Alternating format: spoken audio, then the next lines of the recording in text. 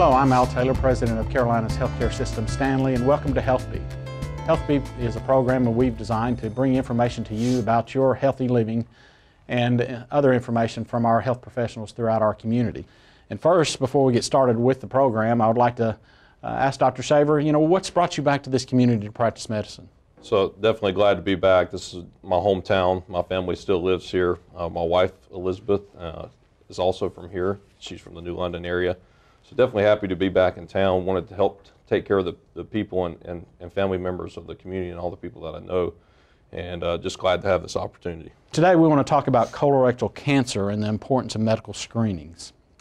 So what is colorectal cancer? So colorectal cancer is cancer of the large intestine. What is cancer, you might ask? Cancer is an abnormal growth of the tissue in the colon. The colon's broken down into multiple segments. We can talk about this a little bit later, but there's the main colon, there's the rectum, and there's the anus. You can have cancer of any of those three segments of the colon, and so it's very important that we talk about screening for colon cancer. So how common is colon cancer? So in fact, it's actually one of the most common preventable causes of cancer-related death in the U.S. Approximately 100,000 new cases of colorectal cancer in the U.S.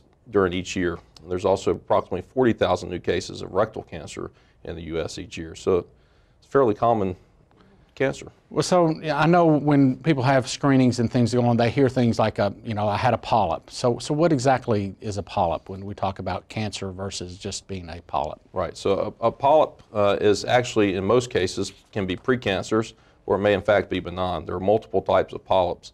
The most common types of polyps being adenomas, which are precancerous polyps, and hyperplastic polyps, which are actually benign polyps, which carry no increased risk of malignancy. The ones that we worry about, obviously, are the adenomatous polyps, which there are three types: tubular adenomas, villus adenomas, and tubulovillus adenomas. Each of those carries its own distinct risk of turning into colon cancer. However, if left in place, those three will turn into colon cancer at some point during the patient's life. Okay. Well, what is Carolina's Healthcare System Stanley doing to promote awareness about colorectal cancer? So obviously we're here today and we're talking about this on our HealthBeat segment. We're also putting ads out in the paper, and we're trying to do our part to go out into the community, give local talks, go out to the local churches, and spread word that way. So as far as the hospital itself, we're promoting and practicing with screening colonoscopies. So what age should most people get colorectal cancer screenings? So we recommend that most patients get screened at the age of 50, unless they have a family member, first-degree relative, such as their mother, their father, or their sibling, who has had colorectal cancer. Then we recommend at the age 10 years below the age for which they developed the colorectal cancer, or the age of 50, whichever is earlier. Okay, so if somebody had cancer at age 42, their mother did, then they need it at 32. 32, that is they correct. Need to have that correct. Screening done. Okay, oh, wow. So the most common screening tool in colonoscopy, is the colonoscopy. So, but there are a lot of fears about getting a colonoscopy. Can you dispel some of those myths about, getting that screening done? Because I think a lot of times people know they should do it, but they don't know what that's all about and just don't want to do it. Definitely. So a lot of times when patients come to my office and I see that they haven't had a colonoscopy in the past, I will sometimes approach that conversation with them, and they're obviously concerned about all the horror stories that they've heard from friends. The good thing is the preps, which is the most uncomfortable thing of the whole process, have improved dramatically over the past few years. That was the most commonly held problem with the colonoscopy in the past. People just didn't tolerate it well. It made them sick. But now we've split the doses up in the prep. It's a lot more tolerable. The volume of the stuff that they have to drink is much less. And by prep, for those who don't know what a prep is, you have to drink the stuff to help clean out your system so that we can get a good view of the colon and the wall of the colon while we're in there looking at it with the camera. As far as the procedure itself, very straightforward. It takes roughly 15 to 45 minutes to perform. As an outpatient procedure, you come in, you leave the same day, and generally is well tolerated. Okay. So what factors may affect the person's risk of developing colorectal cancer and polyps? So multiple factors. So obviously we talked about one previously with a family history of colorectal cancer. So there are some genetic factors which play a role. There are factors that we can control, however. looking at vitamin D levels. There's new data out that low vitamin D levels can lead to colorectal cancer. Diets high in red meats can lead to colorectal cancer. Smoking can lead to colorectal cancer. High levels of alcohol can lead to colorectal cancer. So those are all factors that can play into the role of developing a colorectal cancer. And obviously, if you don't get screened at the appropriate time, then that also puts you at risk for developing a colorectal cancer. Well, you know, that's quite interesting, because I think a lot of times we don't realize when people think about, you know, just the healthy living habits that they need to have, how it affects. A lot of times they'll think how it affects lung cancer and things like that, but obviously that's interesting to know how it affects both colorectal cancer as well. So very, very important for folks. So what are some of the symptoms that people have, you know, that may indicate colorectal cancer? So obviously, the colorectal cancer can be a symptomless disease, meaning that you don't really experience anything at all. You go in for your colorectal cancer screening and you have a colorectal cancer. Now that's not very common, but it does happen.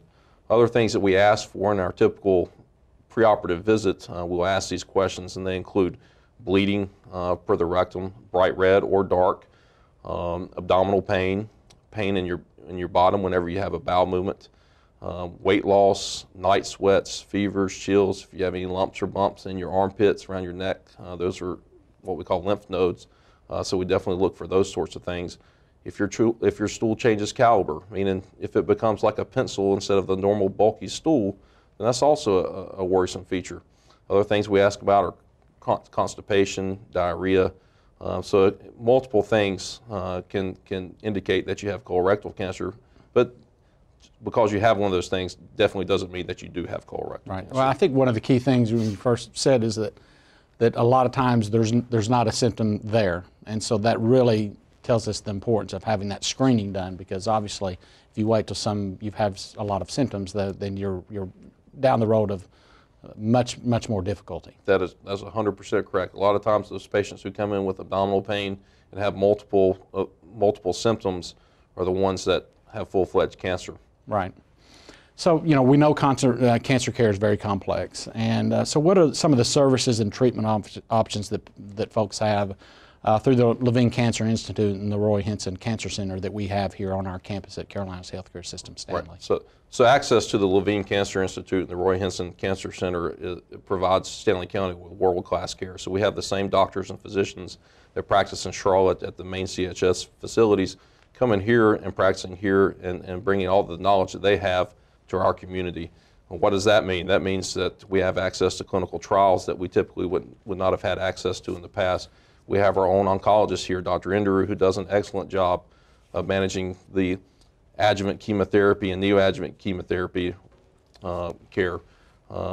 We also have radiation oncology, which plays a role in the rectal and anal cancer sometimes. So we have all that here at our fingertips, and I think a lot of people don't understand that we have that resource available, and it's a very important resource. Yeah, it absolutely is. I think the fact that we've had the Levine Cancer Institute here over the last several years, it's really amazing to me to see what we can provide at a community hospital versus what's downtown. We can do virtually everything except the very, and if there's something that we need to transfer down, we will, but for the most part, we're doing everything here.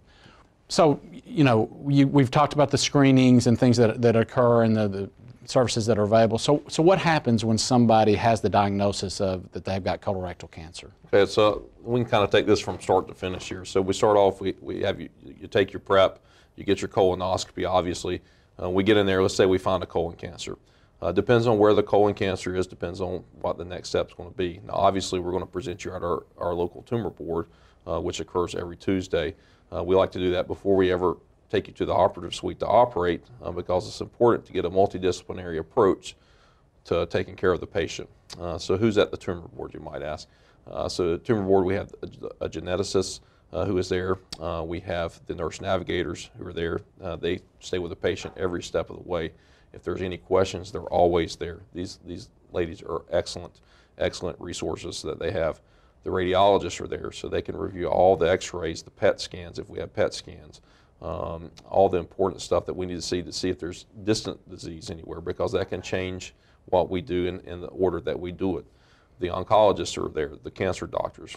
They can discuss chemotherapy options, whether that's they get chemotherapy before surgery, if they get chemotherapy after surgery, or if they need chemotherapy at all, which is why we're doing colorectal cancer screening. Hopefully we catch this soon enough that we don't have to give you chemotherapy.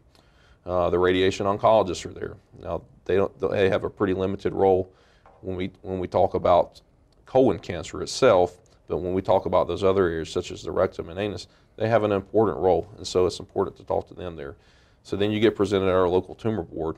We bring you back, we make our decision. So let's say you had to have a surgery, okay? Depends on where in the colon it is, depends on what type of surgery. Now, we feel like we're kind of ahead of the game here. We offer laparoscopic colon resections, which a lot of places aren't necessarily offering, which is laparoscopic means a little tiny incisions. Okay. We kind of minimize the wound, and the recovery time's a lot quicker, and patients do really well from those surgeries. So then we do whatever colon resection you need, and we can talk about the types of surgery here in a little bit. Then afterwards, depends on the stage of the tumor as to what the next step will be. So any stage 3 or above colon cancer typically will get chemotherapy after the fact, okay?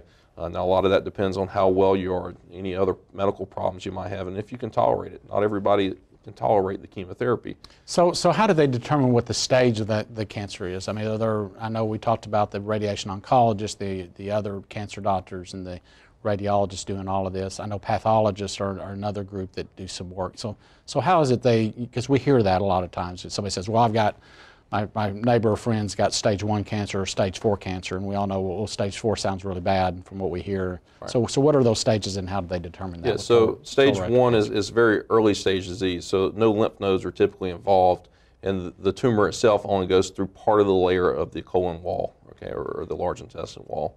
That's treated with surgery, and that's it. Stage 2 cancers, which go a little deeper through the wall but typically still don't involve any lymph nodes, are also typically treated with surgery only. Now, there are some factors such as age and high-risk factors such as looking at the genetics of the tumor itself, something called mismatch repair. I won't get into all that, but if that is not present, then sometimes we will offer chemotherapy in those settings. Stage 3 typically means it's either going all the way through the wall of the colon or there are lymph nodes involved. Those patients all typically receive chemotherapy. Stage 4 disease can be a different story. Stage 4 means that it's going to another site somewhere else in the body, such as the liver or to the lungs. That's why it's important that we get preoperative CT scans. We have the radiologist there to look at those to make sure that it doesn't look like there's any other tumor anywhere else in the body, because that obviously plays a role. Now, once again, we talked about rectal cancer. Those patients typically get chemotherapy and radiation up front. It shrinks the tumor and allows us to give a better resection or taking out that segment of the colon per se. So all those factors play a role. That's how we stage it, and that's how we determine what the treatment's going to be. Ultimately, what we all look at is something called the NCCN guidelines, or the National Comprehensive Cancer Network. There actually is a great resource for patients. That there's a patient site where they can go in and read about the type of cancer or problem that they have. And it's not just colon cancer, it's any type of cancer. And that's what we use for our guidelines, and that's how we determine what the treatment's going to be. Okay, great. So I tell you, it's been really important, and as you walk through those stages of the cancer, I think one of the things that's really important as people think about this is, those first 2 phases, if you do colonoscopy and you do that screening, you can catch those up front, do the surgery, and you're done. So that really tells us the importance of having those screenings done on a timely basis. And I can't stress that enough, because that's the purpose of the screening colonoscopy, is to catch these adenomatous polyps that we talked about earlier before they turn into cancer, or they catch the cancer at an early stage.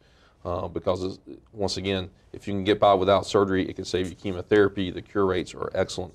And so one thing I can stress, I don't care, we prefer you come here obviously, but I don't care where you go, you need to get screened. Right, right. Well, one of the ways to get more information about that will be a health talk. It's a free health talk for colonoscopies on how to prevent colon cancer and the procedures that are involved in that. And we're going to have one coming up. Dr. Shaver is going to be speaking at that event at Monday, March 21st at First Baptist Church in Locust. So we're very excited about that opportunity. Gives more folks the opportunity to get out there and learn a little bit about the screening of colorectal cancer, get to know Dr. Shaver, who has been practicing in our community for a couple of years, born and raised here, so as I mentioned earlier, we're very glad to have him back in the community. And we encourage you to continue to look at things that are going on throughout our community, the healthcare professionals that we have. Look at stanley.org to find out more information about the professionals we have in the community and the things that we can do to make your life better and healthier. So thank you for being with us here at HealthBeat today.